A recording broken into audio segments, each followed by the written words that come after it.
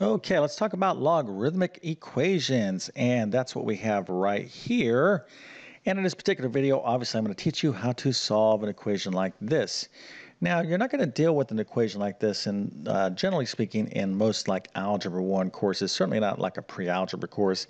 This is along the lines of something that you would be studying, definitely a topic in like Algebra 2, college algebra, pre-calculus, and beyond. Okay, so the logarithms are extremely important in mathematics, and you're going to know how to, you must know how to deal with them, and their buddies, their related cousins, which are exponential functions. So I'll kind of get into a little bit more about this in a second, but in this particular equation, you don't even need a calculator to solve this. So if you think you could solve it, go to pause the video and put your answer into the comment section. And if you know what you're doing, it'll take you about maybe a minute to solve. Okay, but again, those of you at those higher math levels absolutely need to be able to solve something like this. And we're going to get into the exact steps to get the solution to this equation. And if this video helps you out, consider helping me out by liking and subscribing to my channel.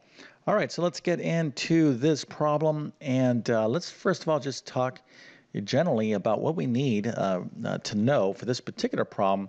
Just, basically, how do we solve a logarithmic equation? So the first thing you need to understand, let's kind of start over here actually, is that when you solve an exponential equation, something like this, 2x is equal to 7, this is an exponential equation because our variable is an exponent, okay? Well, an exponential equation, when you have an exponential equation, you're going to use logarithms to solve that, okay? Now, exponential functions and logarithmic functions are inverses of one another. So when you're dealing with a logarithmic equation, you're going to be using exponents, okay, powers, all right? So that's the first thing you need to be thinking about is like, oh, I'm dealing with a logarithmic equation. What am I going to be using? Am I going to be using my log button on my calculator? No, the answer is no. What you need to be thinking is, oh, I see log or ln, that's the natural log, okay, for those of you out there studying that. If you see any of these things, you're going to think to yourself, wait a minute, that guy on YouTube told me to be thinking exponents, exponential functions, and that's exactly what you want to be thinking. And then when you see an exponential equation, you want to be thinking logarithms. So it's, you got to be thinking the inverse, right? So that's the first main concept here.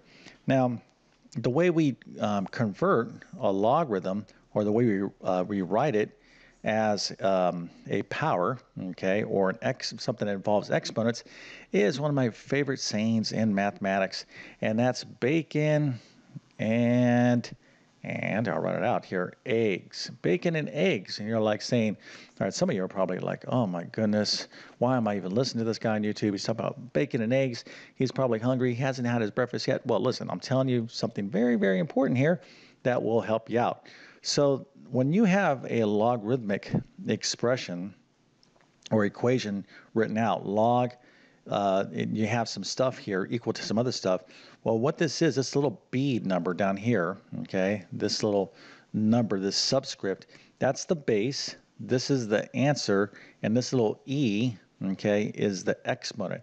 So you kind of think of this as bacon and eggs, B-A-E, which means that you can rewrite a logarithmic expression as an exponential or a power expression by going, okay, the base, right, like 2 to the 5th power is equal to what? 32, right? So 2 is the base, 5 is the exponent, and the answer is 32. So the base to the little exponent is equal to the answer. So you just shuffle these things around, and that's how you write a logarithm as a power, okay? But just remember, bacon and eggs, bacon and eggs. Let's just go ahead and highlight this here for you. And if you never realized that, or if you're always confused about that, hopefully this little mnemonic will help you out. Okay, now the other thing we're going to need for this problem is we need to understand some of the properties of logarithms.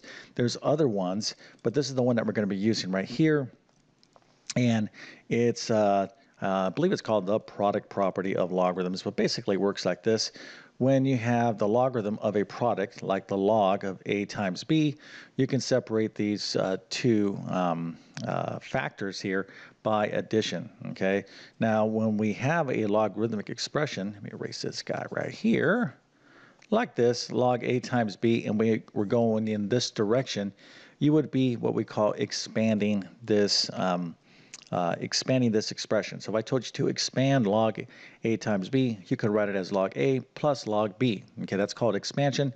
If I give you this, I said condense or rewrite this log A plus log B, you would go the other way and you would give me log AB. So you need to know how to expand and condense. Again, these are properties of logarithms. So you got to understand that. You got to understand bacon and eggs. We got to understand how we can write logarithms as powers. And you also have to see the big picture that when you're dealing with a logarithmic equation, we need to be thinking in terms of powers, exponential functions. Okay? All right, so that's the big picture here. And if you're like, okay, I understand. Well, if that's the case, then go ahead and tackle this problem. Again, you're not going to need a calculator. Just going to need well, you will need a calculator, the one between your ears. But again, not that difficult of a problem. Okay, so now let's go ahead and tackle the equation right now. Okay, so the first thing is, and by the way, this is a little bit more advanced than your more basic logarithmic equations. So if you're kind of like, oh, I just need to learn this, but this problem is too difficult for me, let me give you a couple suggestions. One, I have a ton of videos on my YouTube channel where I solve logarithmic equations that can help you out. But two, you definitely want to check out one of my math courses in my math help program, Algebra 2, College Algebra, Pre-Calculus. I get into this super thoroughly.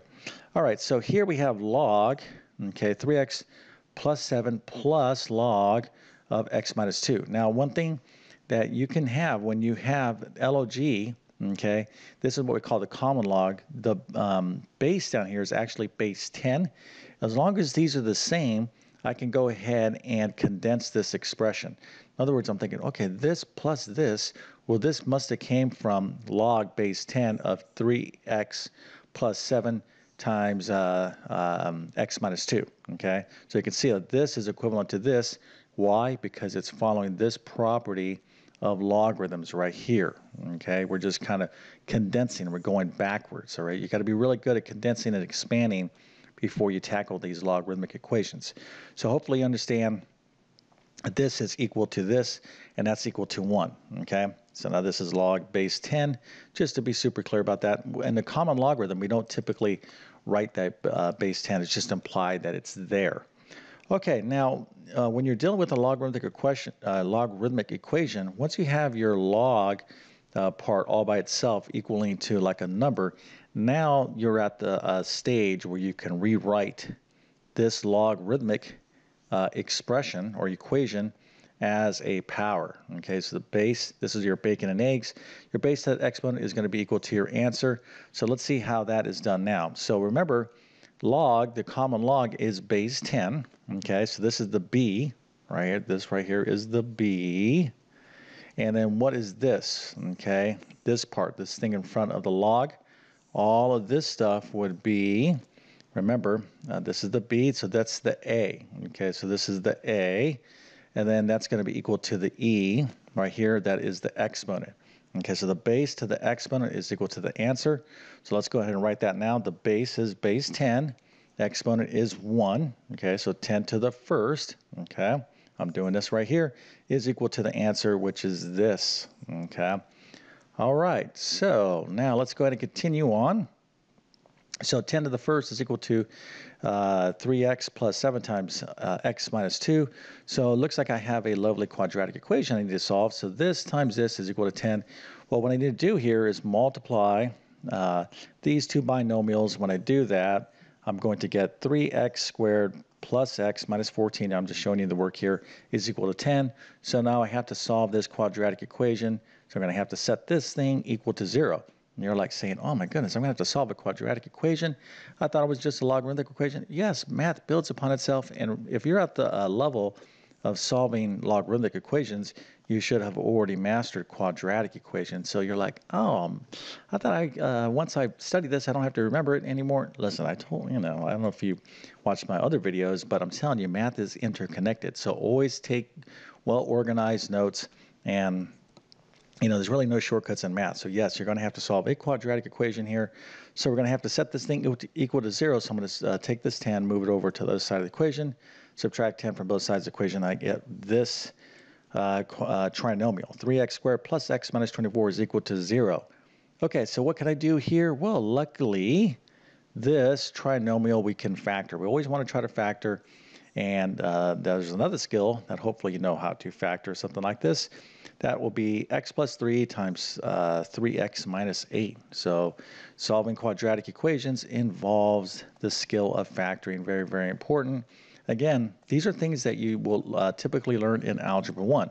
What I'm doing right here is at like the Algebra 2 level. So let's say you're in Algebra 1 right now and you're just interested in this and you're only, doing okay. Well, Algebra 2 is going to be much more difficult for you because you really have to master these skills, okay? And if you're in Algebra 2 and you're like rusty on this, go back and review and get really good at this stuff because you're going to need it, in Algebra 2, college algebra, and definitely, more advanced mathematics.